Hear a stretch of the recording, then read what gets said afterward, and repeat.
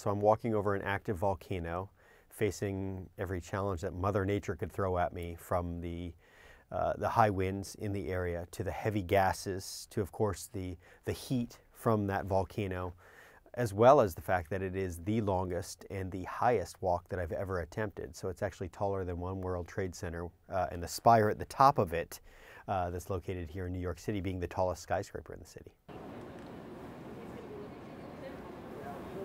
This walk is about 1,800 feet long, a third of a mile. It will probably take me about 30 to 35 minutes to make that crossing, and that really depends on Mother Nature. If the gases are really bad, they become so thick that you actually can't see in front of you.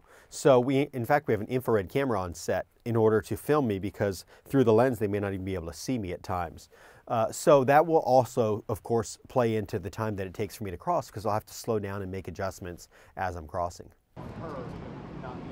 You know, I've trained my whole life for distractions, for sure. It is part of it, as well as a wire that has moved and shook under my feet, of course, trained for high winds, etc. But the reality is, it's Mother Nature, and that's the one thing we can't control. So we train the best we can and prepare, but in the end, it's completely out of our control, which is what makes it such a thrilling and exciting and dangerous, I would dare say, the most dangerous stunt anyone's ever attempted, because again, it's what's out of our control. It's Mother Nature.